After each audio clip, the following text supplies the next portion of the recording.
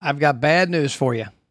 You're talking to nobody with the majority of your marketing. And what I saw this weekend with Black Friday was proof positive that it's rampant in today's marketing society.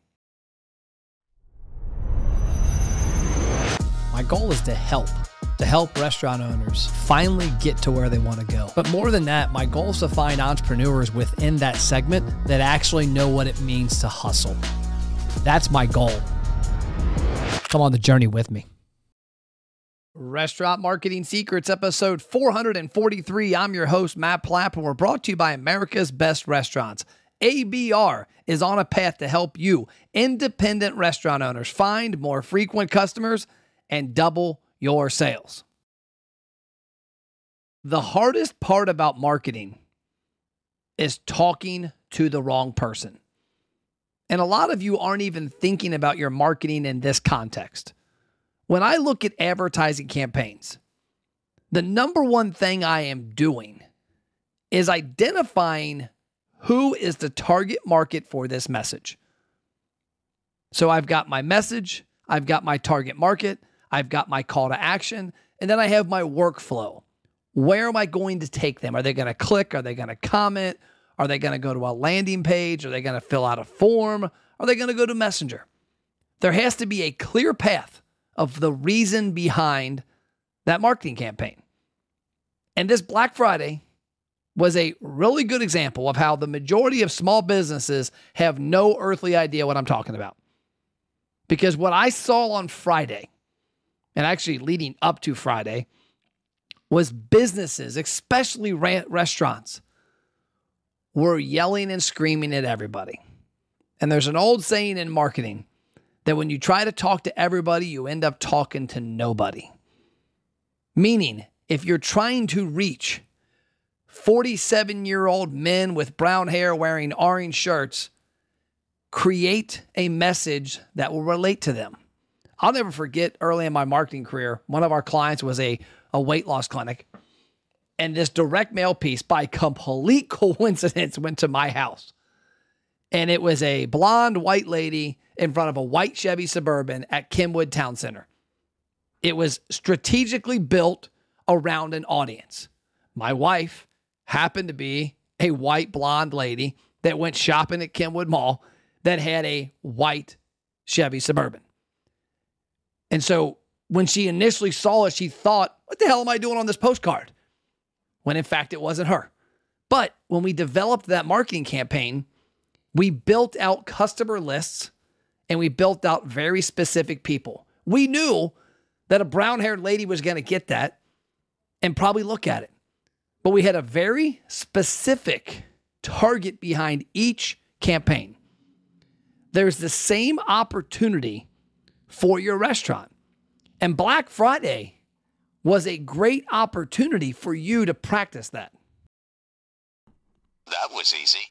And getting America's Best Restaurants University is even easier. Hey, it's Matt, and I want to make sure that you take advantage of your free membership, abru.online/free, to get access to your America's Best Restaurants University restaurant marketing program. And we recently added the Acquisition Engine Lite, a product we've sold to thousands of restaurants, is now free to help you, independent restaurant owners, find more frequent customers. Now back to the show. Let's talk about how you can practice that. When you think about what you're going to market, you have to really go deep into thinking about who is actually going to buy this. Black Friday was a good example. Everybody under the sun was trying to sell you gift cards. Every restaurant, for the most part, was buy a $50 gift card, get it for $40. Buy a $50 gift card, get a $10 bounce back in first quarter. They almost all had the same exact promotion. The problem was the messaging was not written for a very specific person. It was written for everybody. And then the targeting was going to everybody. If you have an email list for your restaurant and you send that entire list an email 52 weeks a year, you have just attempted to talk to everybody about everything. But if every week you focus on a different target market, I'm looking at the RGA guide right now, the restaurant RGA guide. If you don't have it yet, get off your butt, go to mattplapp.live/RGA and get your guide. But I'm looking at it. Sprint 1, week 3, frequent customers. The reason we put a target for every single week was so that you could create marketing campaigns around something that's going to relate to a frequent customer. If you create a Black Friday promo trying to sell gift cards and your target market is everybody that's a fan of your Facebook page, you cannot create copy that's going to relate to them. I'm going to give you an example. So Better Blend is a place down the street from here. It's a smoothie and acai bowl shop. I remember talking to Isaac, the owner, 3 or 4 years ago about this, that if I was him, when I'm building a database, I'm going to find out why that database exists at Better Blend. Meaning, are you more interested in Better Blend as a meal replacement? Are you more interested in Better Blend as a guilty pleasure? Are you here because you're hardcore into fitness? Now, what fitness are you into? That was tempting, but on to the next part. Are you into CrossFit? Are you into bodybuilding? Are you into yoga, Pilates? Do you just go to a Globo gym? Because if you can find out what those people are interested in, you can cater the marketing. So let's just take an example I know really, really well. CrossFit. If that business, as an example, built out a very large list of people who were familiar with Better Blend and were also CrossFitters, they could send an email and text campaign and do a social media campaign also, for that matter, around CrossFit. So if I got an email on Friday, Black Friday, that wasn't just generic branding, but it was CrossFit branding, knowing that Matt CrossFits and he eats at Better Blend, it's going to get my attention so much more. You have the opportunity with the visuals, the opportunity with the headline, with the offer, with the call to action. There's a lot of different things you could do to get people's attention, but the more specific you are, the better chance you have. So here is my punch list for you. Number 1, when you're building a database, you have to get detailed on who you're talking to. Are they new customers, frequent? Are they lost? Are they CrossFitters, bodybuilders? Are they Globo gym goers? When you get that database, now you have to use it responsibly.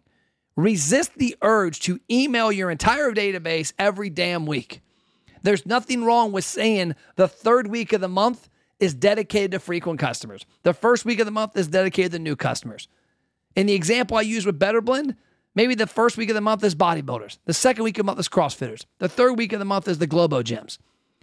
If you do that, you are now creating messaging that is so much more impactful to the audience that's getting it. And you're also not bastardizing your list by hitting them over a head with a hammer every week. Look around your household. If I look around my household, I've got my wife, I've got my daughter, I've got my son. It is impossible for you to create a marketing campaign if all 4 of us are on your list that you could email 52 weeks a year and get traction. So the punch list, a segmented database.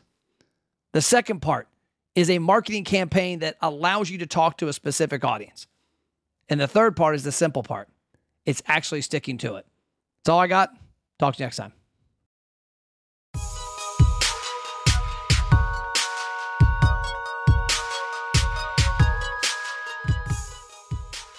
So as you know, I don't charge for my content. We don't have sponsors. We don't have product placement in here. But what I want your help with is spreading the word. If you're finding value here, do me a favor. Share this on your social media. Share an episode with something that made sense to you, that's relevant to your restaurant, that you got value from, and tag Matt Plapp and America's Best Restaurants.